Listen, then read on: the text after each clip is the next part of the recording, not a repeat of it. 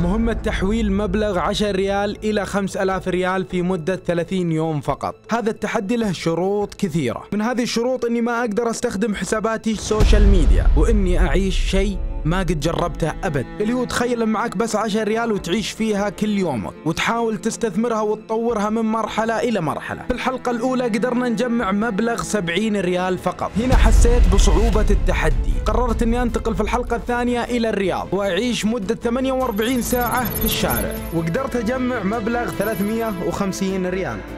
في هذه السلسلة تعلمت أشياء كثيرة. تخيل في يوم من الأيام تنسحب منك حساباتك أو الأشياء اللي أنت كنت تشتغل عليها لمدة 5 سنوات وتعيش حياتك الصفرية بمبلغ 10 ريال. أبغاك تفكر معاي وتعيش معاي الشعور هذا، 10 ريال وحياتك في الشارع. الهدف من هذه السلسلة أتعلم الحياة الحقيقية في الخارج، وإنك تقدر تجمع مبلغك وتكون عندك الخبرة انك تعيش حياتك ب10 ريال. وانت الشخص اللي قاعد تتابعني، تخيل يوم من الايام نزلت في الشارع وقررت تشتغل ب10 ريال. وش الافكار اللي راح تجي في راسك؟ شاركني اياها تحت في الكومنتات، وبرضو لا تنسى تضغط على اللايك وتشترك في القناة، ولتس جو على المقطع. وصلنا اخر اليوم، وصدق ما في مكان انام فيه اليوم. راح اكلم سر بقلط عنده وبنام شكل. يا رب يرد. الو، السلام عليكم، كيف الحال؟ نايم؟ توي نايم. طيب اسمع يا الشيخ، انا في الرياض بسير عليك، بجي انام عندك. يلا خليني احط فلاشك جنب الغرفة. يلا. طيب انت عند البيت؟ انا عند الباب. السلام عليكم. السلام عليكم، اهلا وسهلا يا جماعه الخير، كيف حالكم؟ طيبين؟ وصلنا يا جماعه الخير ل 350 ريال، طبعا هي 370 ولكن نقول 20 ريال بنزين، 350 ريال. 350 ريال هذه يا جماعه الخير ما ندري شو نسوي فيها عشان نقدر نجيب فيها فلوس. والله جربنا اشياء كثيره، وصلنا بعنا سوينا كل شيء. الاشياء اللي صدق سببت لي نقله، حس البيع والشراء يا ولد في نقله بشكل مره كبير. فوش ودي اسوي؟ الحين معي 350 و20 ريال بنزين، نحط البنزين في السياره ونروح نوصلنا كذا طلبين، نحاول نوصلها لل400 ريال. ما ادري ليه ابغى اوصلها 400، بس ابغى اوصلها 400، احس ال400 بقدر اسوي فيها اشياء كثيره. كمان شيء خلينا نروح افطر، دور لي شيء اكله، شكلي باكل من بقاله والله. بعد شوي بتطلع الشمس بتحرقني، انا عارف انها بتحرقني مره مره مره لان شمسنا شمس.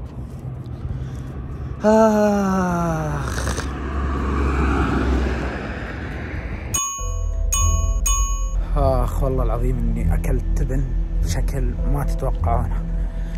ما لاحظتوا شيء ناسيه؟ في شيء تغير صح؟ طيب خلني اقول لكم، يلا خلني اجلس الحين واقول لكم ايش صار بالضبط. طيب طلعت يا جماعة الخير من عند ناصر الساعة 4:30، على اني راح ابدا اوصل طلبات واجمع المبلغ لين يوصل ل 400. المهم يذن العصر وانا جايب معي الله يكرمكم سروال طويل هذا عشان ستر العورة لاني لابس شورت، وجيت بقى اصلي وادور شنطتي مو معي. المهم وانهبل كذا ضاعت كل اوراقي، والله العظيم ضاعت كل اوراقي، لانه والله العظيم ان الشنطه غاليه مره مره مره مره. واتصل على ناصر ما يرد، قررت اني ارسل له فويس عشان اول ما يقوم يشوفها وينتبه لها، يعني اول ما يمسك الجوال. بنشدك شنطتي عندك ولا مو عندك؟ تكفى رد عليه بسرع وقت، شيك عليها، شوف هي في المجلس، هي عند باب دورة المياه، اي مكان ابحث عنها، تكفى. الا يرد علي ويقول لي لا والله الشنطه مو عندي. وانا هنا اصدع، حرفيا صدعت بشكل مخيف، وادور وادور وادور وما القاها. والحمد لله اني ما حطيت جوالي جوا الشنطه واخذت الكاميرا، الحمد لله يا رب. ليه الحمد لله؟ لان تعرفون مقطع التتبع حق التتبع اللي دائما احط القطعه كذا فحت واروح الحقهم، انا كنت حاط قطعه تتبع جوا بوكي اللي جوا الشنطه. ما عليكم الحوسه، تكفون اعذروني والله العظيم. وافتح التطبيق حق التتبع ذا حق ابل واحصل شنطتي مو موجوده عندي، موجوده في منفوحه بعيده عني مره، يمكن حوالي 40 كيلو او 35 كيلو والله. واتصل على اقرب واحد واركب معاه، طبعا هذا كله بدون يعني تصوير بدون اي شيء. والله لا تلموني، والله العظيم لا تلموني، بوريكم الحين وش الاشياء اللي جوا الشنطه. واتصل عليه قلت له يا فلان بسرعه، تكفى اني طالبك بسرعه تعال لي الان. وانا كنت ذاك الوقت حول اليرموك، تعرفون حي اليرموك؟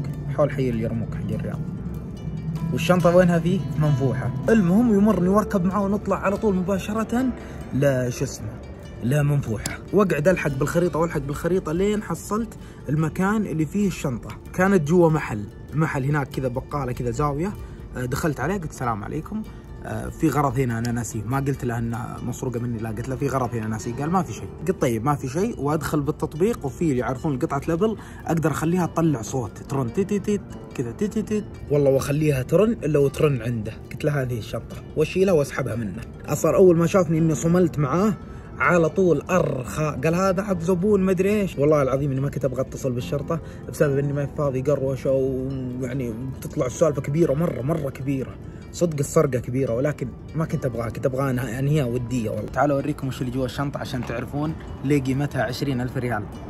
طبعا هذه الشنطه اول ما تفتح السحاب اللي ورا هنا ايش موجود؟ شوف جهاز، هذا اول شيء حق الشبكه.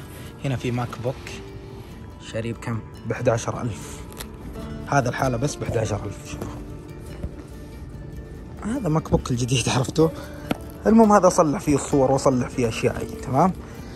بوريكم وش اللي جوا بعد. نفتح سحاب اللي قدام. والله ما ادري ايش كنت سماعة بوس يا جماعة الخير، شاريها من دبي قبل 3 سنوات، ماخذها ب 1005 هذه السماعة. طيب هذه كلها ما تجي نص قيمة الاشياء اللي جوا الثانية. نفتح السحاب الاخير. طيب هذا اللي البسه وقت الصلاة تمام، وهذا البلوفر عشان حساسية الشمس، فيني حساسية شمس تمام. كاميرا سوني 6400، مايك رود، هذه الكاميرا شاريها ب 6000، هذا ب 1200 تمام. الرونر هذا ب 2000 شاريه الحامل، جو برو تمام.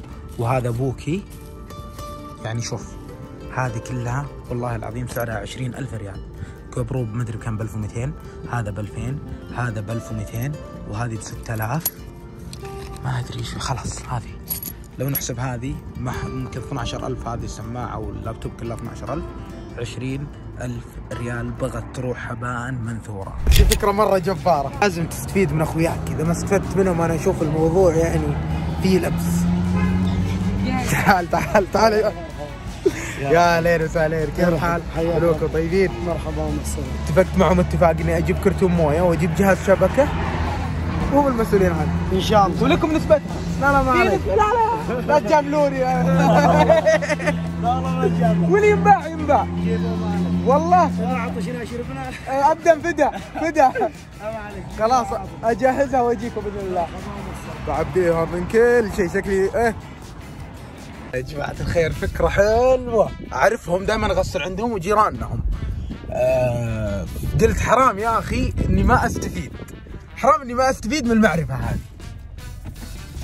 بطلع الحين أجيب لهم مشروبات، بعبيها موية وأجيب سطل وأحط فيه ثلج وأخليه عندهم وأخليها تنباع. بارد؟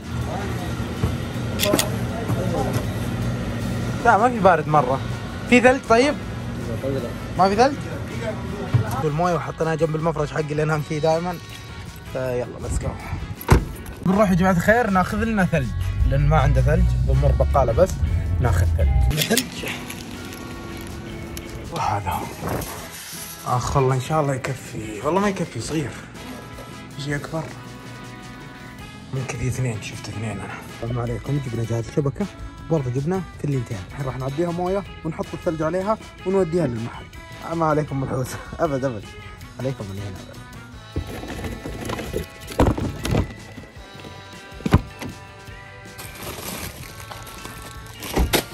كيف عشان نقدر نحط الثلج والله.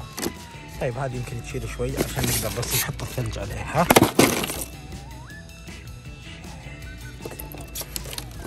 والله شد. اوكي ما في مشكله. هذه برضه عبيناها كذا، وهذه نقفلها بس بنحط الثلج ما تشيل واجد، وباقي والله هنا مويه كثيره والله، لكن برضو بعطيهم ذي وبحط ثلج جوا هنا، او كيس الثلج بحطها جوا.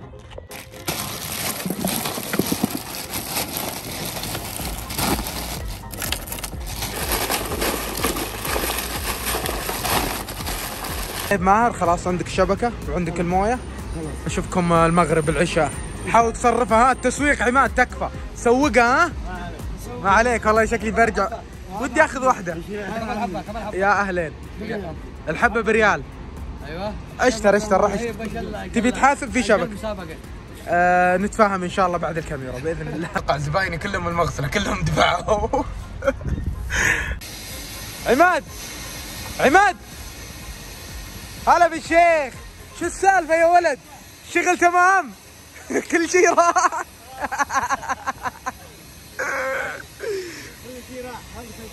ايه شفت الفواتير ما شاء الله. قلت لك ما عليك يا ولد بتعامل معكم، اتعاقد معكم. ايه هذه شبكتك وهذه فلوسك. الله ليكم يا رب. ايه جاهزة كلها. لازم اتعاقد معكم. ايش رايكم نفتح هنا متجر؟ والله ديره انا، والله ديره والله. واللي خلقني اديره والله. كم؟ تعال. كم طلعتوا؟ ممكن كم؟